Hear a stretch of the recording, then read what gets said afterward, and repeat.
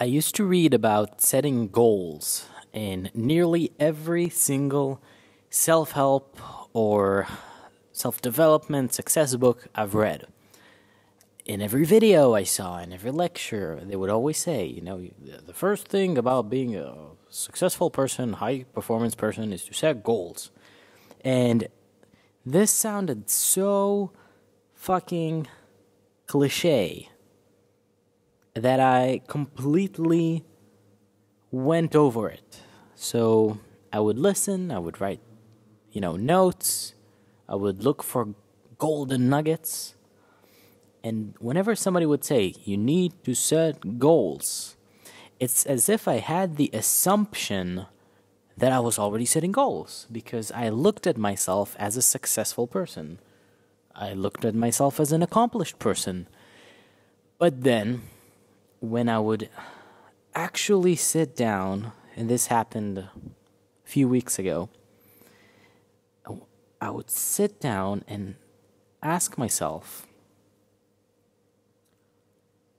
how many goals did you set in the last week or in the last month?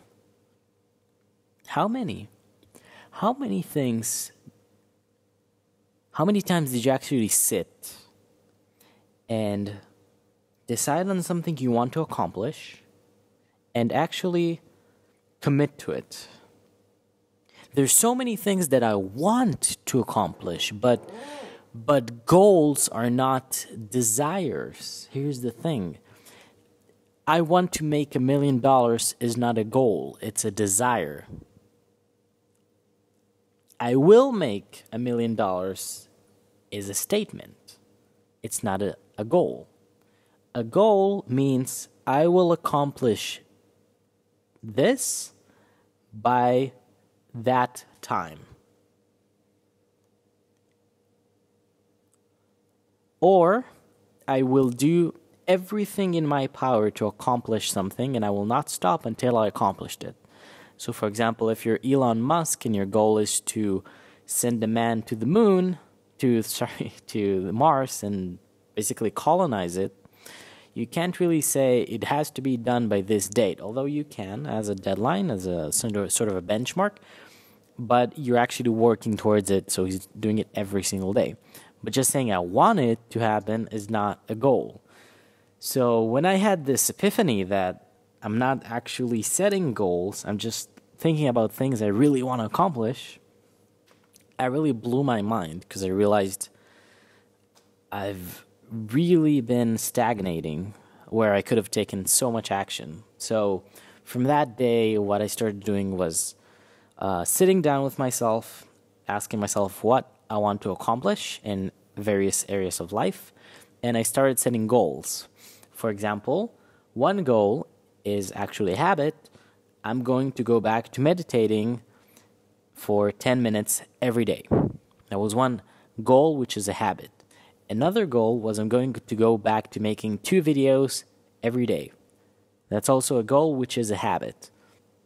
Most of my goals are geared towards habits, and I find that I do it almost to a fault. So on one level, setting up habits is incredibly important, but on another level, I find that I am using it to also avoid setting concrete goals. So instead of I will work out in the gym 4 times a week or 5 times a week, the goal could be I'm going to lift this much more weight by that time.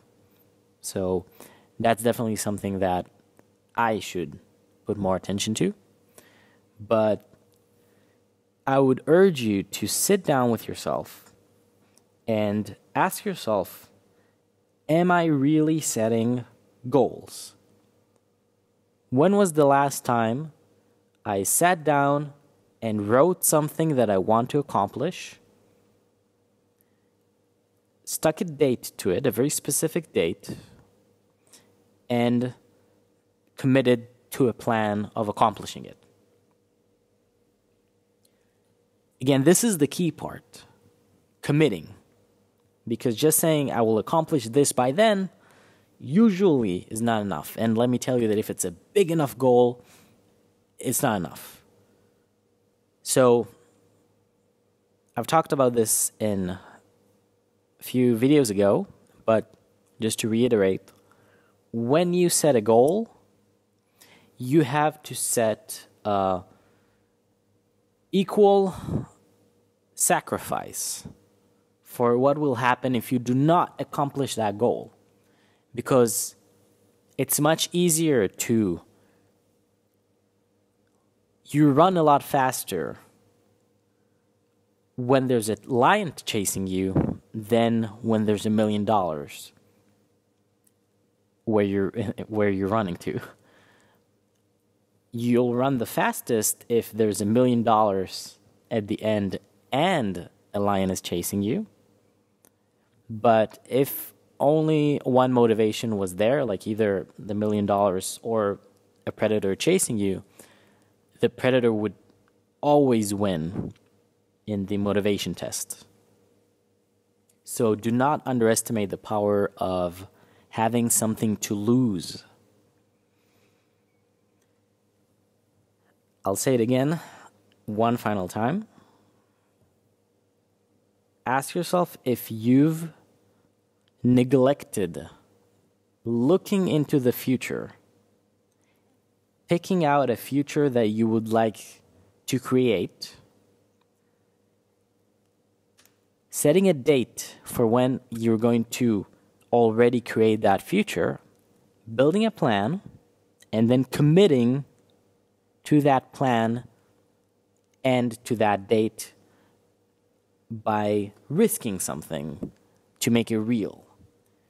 And if you sacrifice well, if your sacrifice is good enough, you've chosen carefully something that appeases the gods, you will get what you desire. And trust me, I've been through some crazy shit in my life. I made extreme sacrifices to get what I wanted. And when the sacrifice was right, no matter how crazy it was, no matter how bad it got, I always ended up getting what I want. If the sacrifice is right, you will get what you wanted. So when you set that goal with the deadline, even if you don't have a plan, if you commit properly, you will get what you want. That's all I have to say for now.